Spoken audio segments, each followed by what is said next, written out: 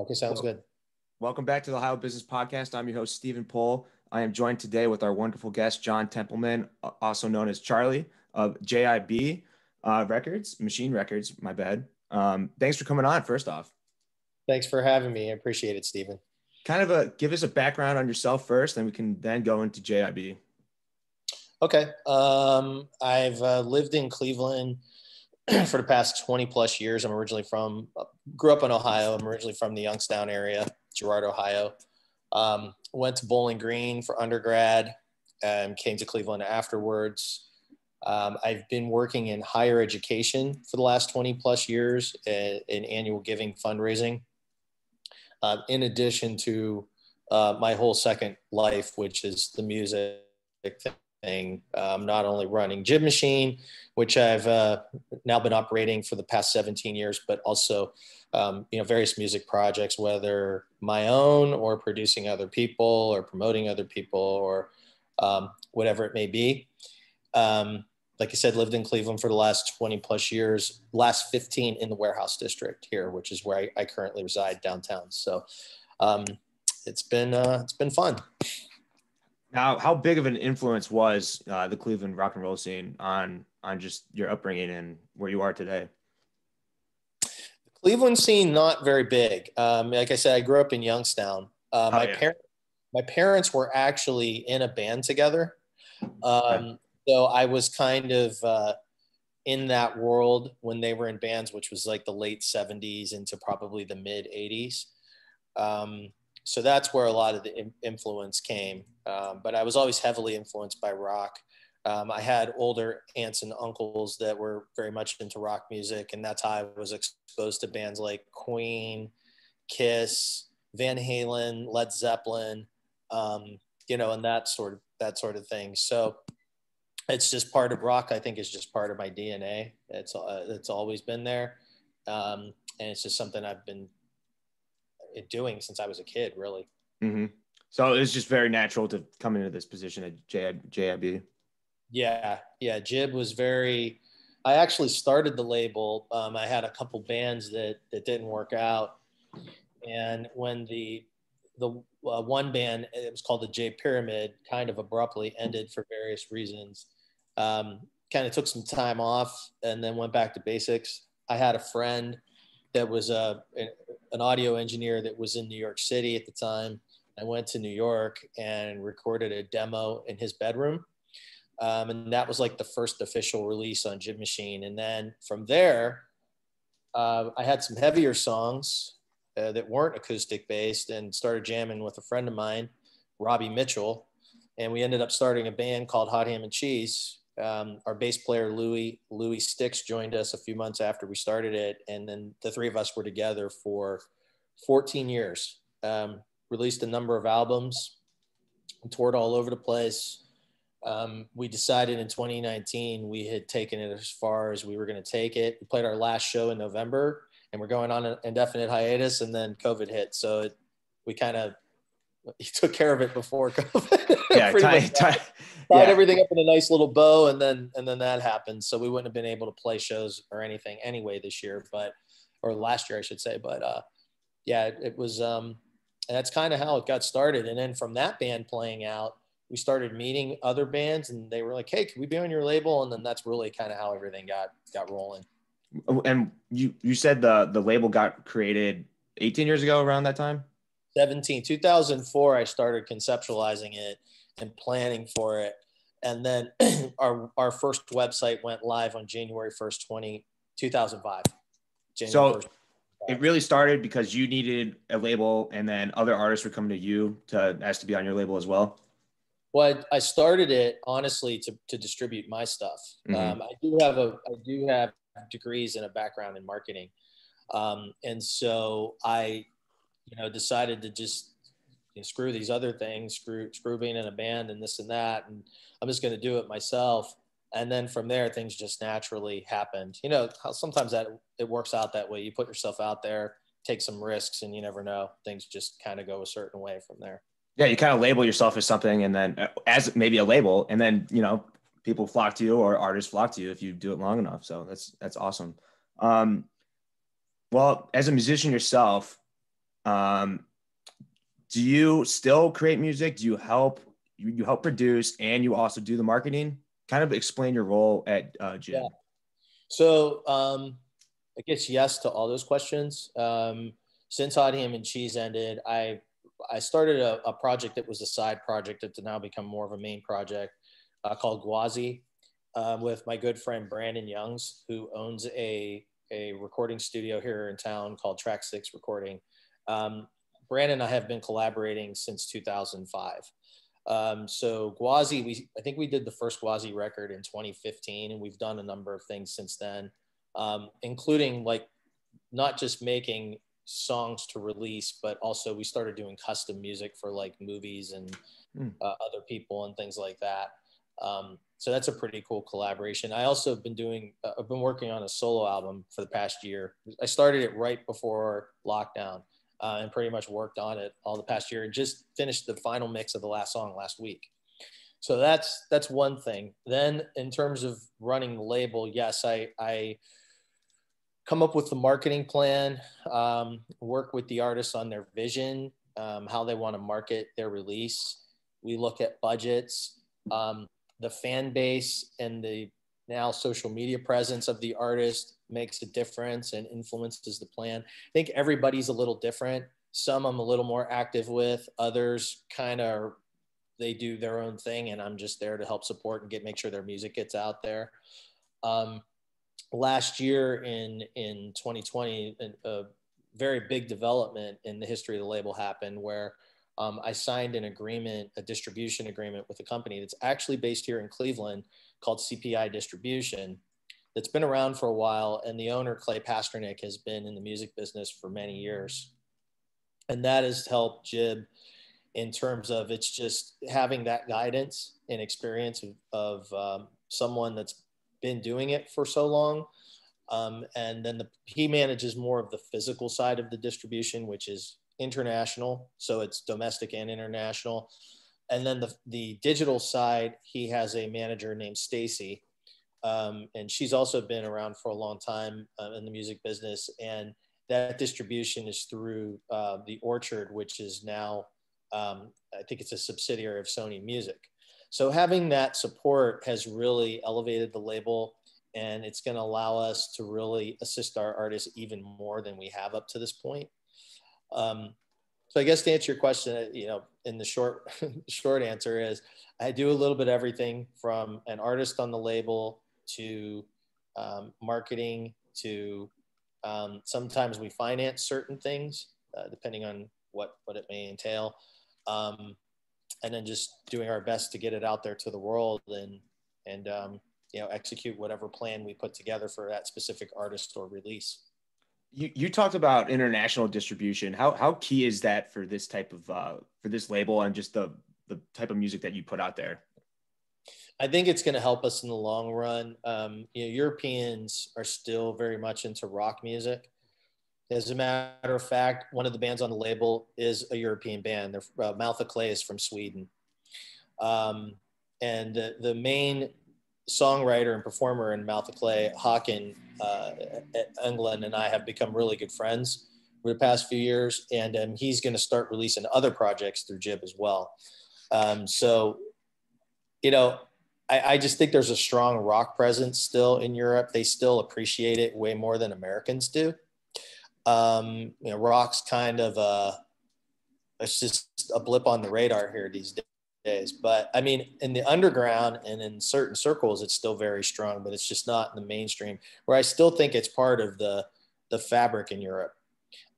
So I think for Jib to have long-term success, it's important for us to branch out there. And as soon as, we're allowed to travel and concerts start again, which I'm guessing 2022 has been the target all along. A couple of our bands have already had some opportunities to go. Some have already toured Europe and have had opportunities to go back. Some are looking, like Slam and Gladys is looking to go over there. Mike Onesco has a very strong following there, and he's about to release a record here in a few months called The Guitar Army. And folks want him to come back next year, some of the promoters that he's worked with in the past. So hopefully we can put together some sort of Jib Machine tour next summer or fall. 2022, kind of continue what we've started over there, and what we're trying to cultivate over there. Is there more of a demand for a tour in the Europe market compared to the United States? I'd say so. Yeah. Yeah. Especially with our artists and the audience and our demographic. I mean, our demographic is, as you can imagine, it's more an older age range. We're usually between like 35 and 60, probably more male than female. So I think, again, I do think there's more opportunities in Europe from a touring standpoint. Not to say that our bands won't play in America, play shows in America. Of course, that's going to happen. But, Europe is definitely a target, and even though the label is based in Cleveland, I would say we were very much part of the fabric of the Cleveland music scene in the early part of the label. So I'm probably like 2005 to maybe 20, I don't know. I'd say the label had a really good run from like about 2005 to like 2010. And then we were obviously still a Cleveland based label, but that's when I started to work with bands outside of the city. The last few bands that I've signed are in LA, New York, Virginia, Sweden. So even though I'm based in Cleveland and it's really super convenient with CPI being here too, I have greater aspirations, not to just be Cleveland famous, but internationally famous. Yeah. Internationally known. Because then our artists have the most opportunity, and that's really what it comes down to: is how many people can we get our music in front of, and that's the goal, right? I mean, so even though I'm based in Cleveland, I definitely look beyond not just here or the United States, but internationally. There's a huge market in China now too. I mean, there's all sorts of opportunities, just like everything, and everything's going global. Yeah. I think the pandemic is speeding things up even more, because Zoom has made it, just as we're talking right now, Zoom has made it completely acceptable to conduct business all over the place, sitting in your living room. Yeah. So I think it will, that benefits Jib Machine, so we'll see how this pans out. Yeah, it benefits small business leaders, because they can communicate easier. It's more, face to face. Like before the pandemic, it was only phone calls. Now everything is a Zoom or WebEx type thing. So it is interesting how that is an advantage, because now you can talk to anyone, like you said. Right. And you would have had to, if you wanted to meet with someone, you would have had to fly if you wanted to, really get business done in person. But I think this has become obviously an acceptable form, because we have no other choice at this point. And so it took something that I think would have eventually happened in maybe 4 or 5 years and just went immediately. I mean, so I think that's, again, there's positives. There's a lot of terrible things that have happened in the last year, but there's a lot of positives, silver linings that have come out of it too. I think this is one of them. How did COVID affect Jib and I guess your own personal music, or just your artists as a whole? Well, we had some things planned for last year. That the Mouth of Clay album was actually scheduled to come out, and it was already set in stone when lockdown happened. So we moved forward with that release and promoted that the best we can. But we pretty much canceled and pushed everything from the second half of the year to this year. Not only because of COVID, but it was also because the deal with CPI was signed. And there was a lot of legwork that I needed to get done. I needed to move our current catalog over physically and digitally, and that took a number of months. And then kind of plan how things were going to look in 2021. So, I don't know, it worked out for us, for sure, in that regard. And then how did it affect me from an artist standpoint? I think it at least me personally, it affect lyrically, this new solo record that I've done. I released my solo material under JTemp 13. So this will be another one of those.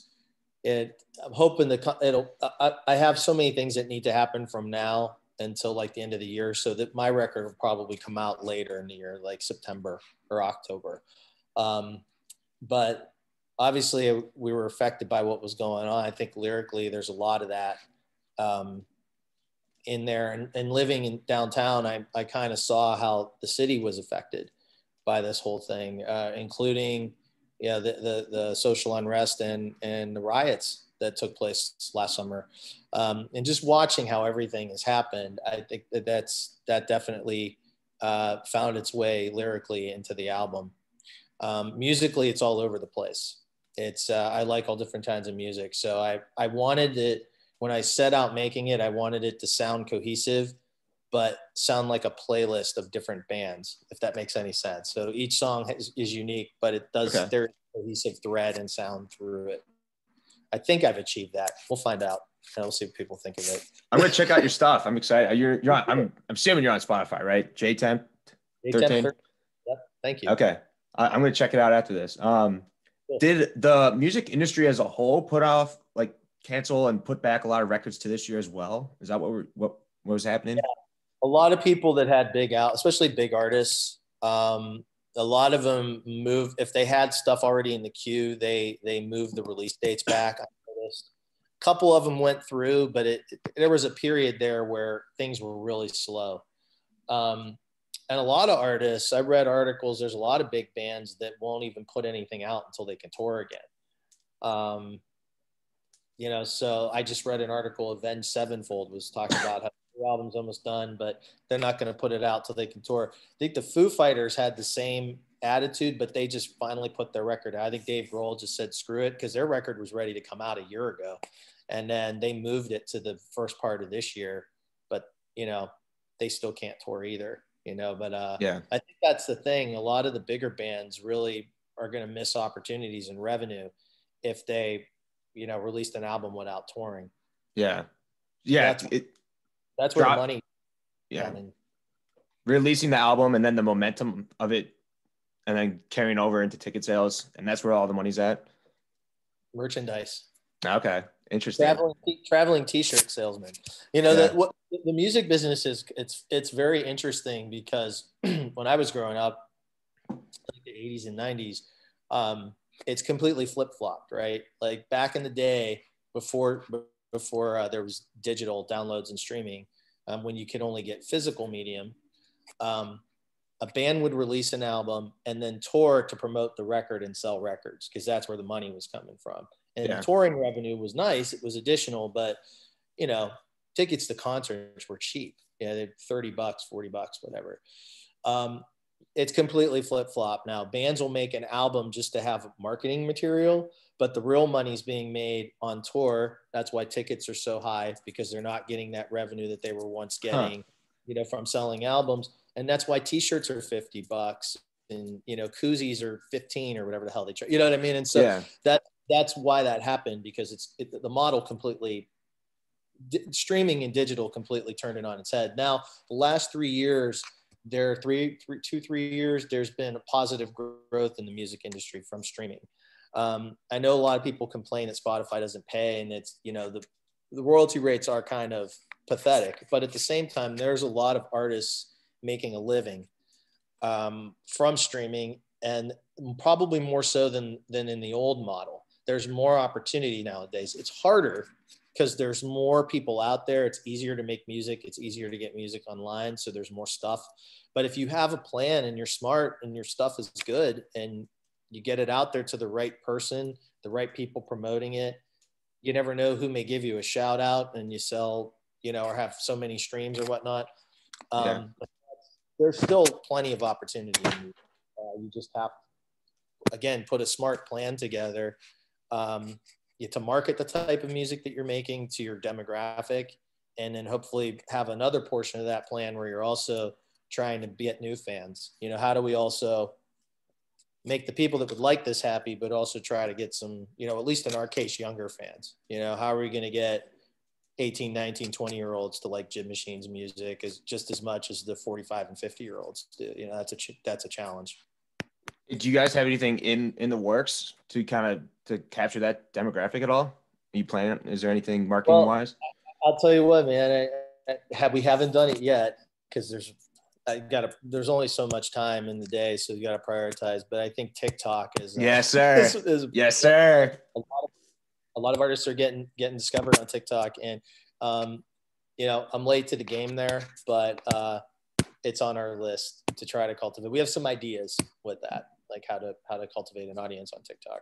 But that is so key. It is crazy how songs would just blow up because of that. And I used to back in the, I don't do it anymore, but like I hate TikTok, but it's a great way to find music. So I would literally just scroll, like when I was like, I don't know, about to go to sleep, I'd just scroll through it and like wait to find a good music in the background. And I would find great songs that I still listen to today. And, I don't know if anybody else does that, but it is a great way to find music.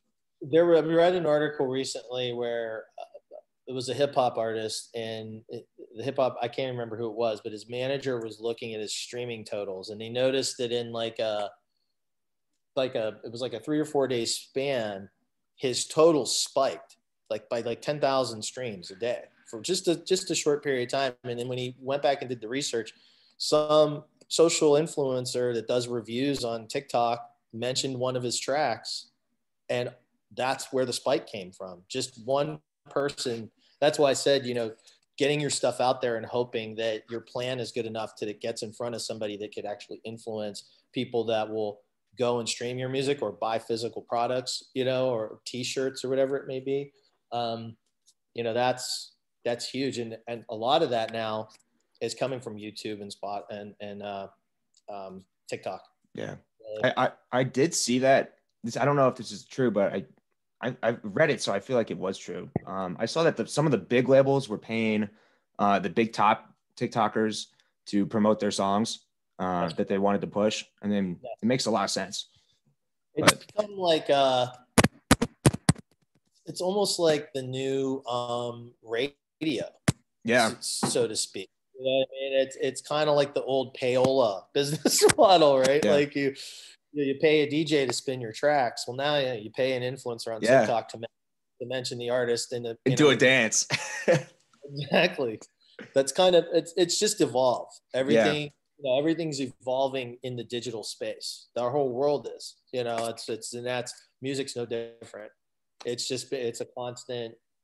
constantly moving in that direction. And so I still think, there's also that segment of folks out there, especially for rock music, that like to buy physical product. They like to buy vinyl. They like to buy CDs. They like to buy cassettes, believe it or not. Yeah. So you still make that stuff available, but you got to have two strategies. You got to have physical. How are we going to sell physical? Who are we selling it to? And now with, Jib's partnership with CPI, we can pretty much get physical product anywhere. And then digitally, what's our digital strategy? How are we going to get followers on Spotify? How are we going to get our music in front of folks on the digital platforms? Those are the challenges with each release, and each release is different. Because some artists are more established than others. Some artists' music is more accessible than others. So it's just like anything. We try to put a specialized marketing plan together for every release. Some now, are more than others. For new artists, what do you look for in a new artist? And then how many a year are you looking to bring on to the label? So I've recently signed, in the last few months, I've signed 3 artists, and they're all over the place. One is brand new band, never put anything out. Their first EP just came out last Friday. So they're like trying to cultivate and build a new audience. And they're a metal band, so metal folks are loyal. So I think so far so good. They're off to a good start. They're called Darkening Skies. There's another band I signed. We haven't officially announced it yet, but they are one of the original hardcore punk bands out of New York City. So they're not only established, they're legends. And a lot of their catalog has been out of print for many years. So Jib is going to start reissuing old releases with the thought in mind that they have been working on new material. So eventually they will release new material too. And another band I signed is a new band technically, but their album they recorded years ago. They just never released it. And there are some pretty well-established artists in this band who've had success in other bands. So people would recognize these names too, but we haven't made that official announcement yet either. So I'll just keep it as it is. I look to sign bands that I think would fit the Jib mold, that either Jib could either help them get started, like in Darkening Skies case, or these more established bands have a need that we could fill, there's something that they would need our support for, where it makes sense to partner with the label. Mm-hmm. And everything in between. So Jib is now pretty diverse in its artists. Everybody's seasoned musicians, but in terms of where they are in their actual careers, it's all over the spectrum. Now, would you ever sign an artist that was kind of outside of the Jib realm? Mm-hmm. Yeah. I played guitar and bass on 2 tracks for a young lady who 18 years old. It's her first song she's written and recorded, and they're really good. One of the bands on my label, Hostile Amish, their drummer has been helping her out and kind of producing the project. So something like that would be completely outside the box for Jib Machine. We do have a hardcore gangster rapper that's been on the label for years too. He goes by the name of Jesus. So he's that's like outside the box from our normal, I guess, just the type of band that would be on Jib Machine. But yeah, I mean, anything that if the person's cool, and most of the bands on the label, I've had previous relationships with the people. Just recently, has it been to where I'm signing bands that I'm like becoming friends with them as I'm signing them. Most of the bands up until a couple of years ago, I had known the folks for a while, and then it was like, hey, why don't you put an album out on Jib, or something like that. But the label, it's been part of the natural progression of the label. The last couple of years, I've focused more on the business of it, and it's starting to show and pan out, which, considering some of the things that have happened, especially over the past year during the pandemic. I don't think if we were in lockdown, some of the things might not have happened, because people wouldn't have been available if they were living their normal lives. So in a way, again, it comes back to that silver lining, trying to find a positive in what was happening. I think I was successfully able to do that with a little bit of luck and perseverance. But we'll see how things go from here, based on some of the things that have taken place over the last couple of years. Now, whenever I think of a label and an artist, one thing I don't think about is a good relationship. I feel like they're always fighting. Is that a competitive advantage for you and Jib? Is that you are friends and you have that relationship? I grew up, this is a business podcast. I grew up in a family business. My grandfather owned a grocery store for 35 years. My whole family worked there at some point in time. I was my first job when I was 15, bagging groceries, and I watched that. Everyone really loved my grandfather because he was a cool guy, and he built these relationships with people, his customers, and they were loyal. And I think, and his staff was loyal. And the people that worked there outside of our family worked there their whole careers. And I think that's a good model to have. Win-win is always the best approach. I have no desire to argue with people, because it's counterproductive. And then if we're at odds with each other, then neither one of us are making money either. Mm-hmm. So it's in everybody's best interest to, have a win-win relationship, work with people that have your same vision and values. And, hopefully you put something together and it works. I know there's always been a kind of a contentious relationship, but I also sign people I'm an indie label. I'm not a corporate label, so to speak, meaning, I sign someone based on them. Like, I'm not going to sign someone and go, okay, you're on my label now. Now here's what you're going to do. You're going to do this song and you're going to write this song. I mean, screw that. Why would I sign? Why would I even do that? Like, if I see potential or stuff that I really like, then you just do your thing and we'll figure out a way to build a plan around it and make us both successful. I think that's the way to approach it. I agree exactly. Maybe it's a competitive advantage. Maybe it's not. That's just my philosophy. What does the competition from the indie label side look like? Are you going against other labels in Cleveland, or is it globally? What's that look like? I don't really look at it as competition. I think there's opportunity for everyone. And what differentiates the label, aside from whatever your branding is and your business philosophy, as I just spoke about, but ultimately, who are your artists? I mean, your product, basically, right? I mean, that's what's going to determine whether your label's successful or not. Is are your artists making good music that people are getting into, and are you meaning me, doing a good enough job getting that music in front of people?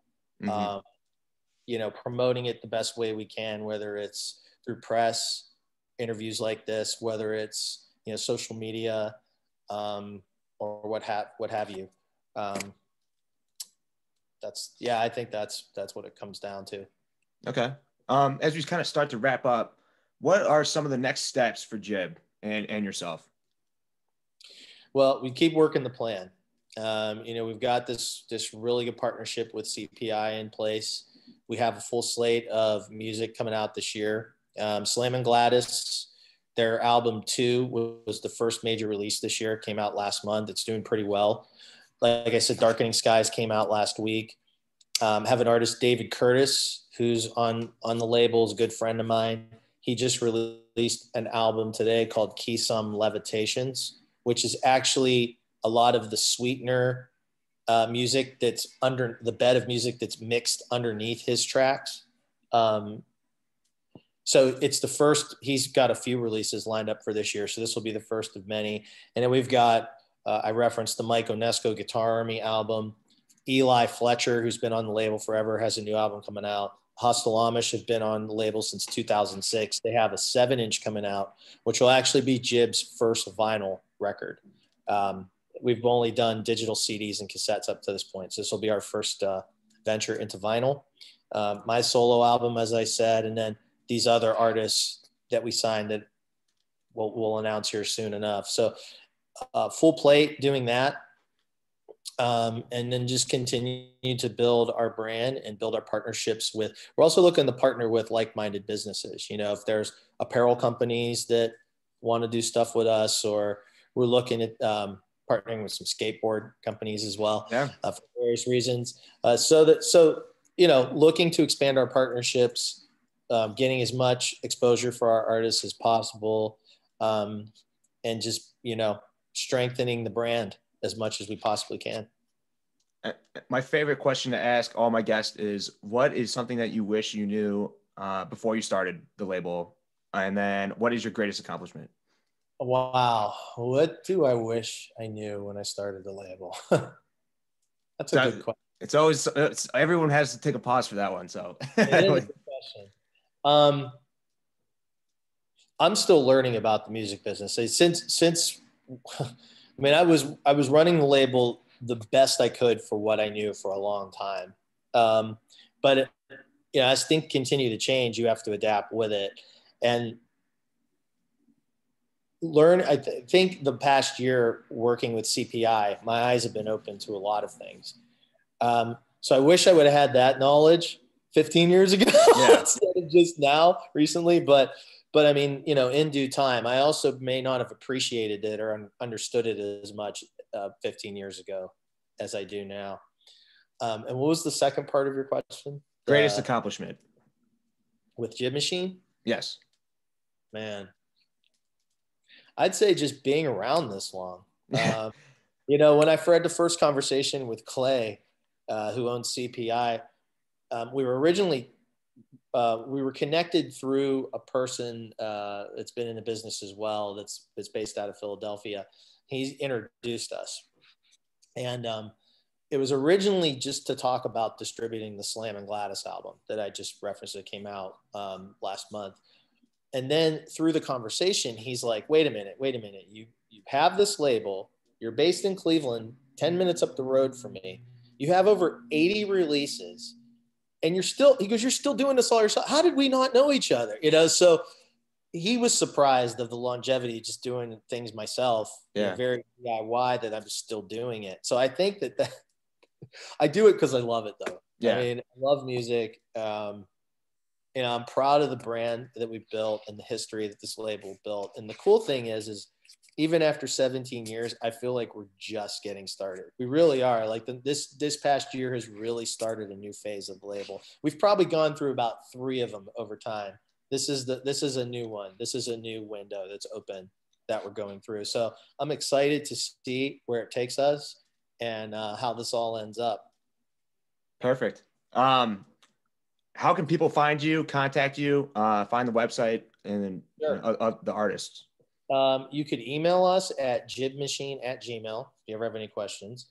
Our website is jibmachinerecords.com or jibdistro.com. We are currently building a new website, so hopefully that's going to be launched by the summer. I've been working on that with a friend of mine in Germany the past few weeks. You could also, we have a Bandcamp page that has a number of releases, which you can get to by going to jibdigital.com. I think that's it. Well, beautiful. That was great. That's John Templeman of Jib Machine Records. Thanks for coming on. That was great. Steven, thank you so much. I really appreciate your time and your support.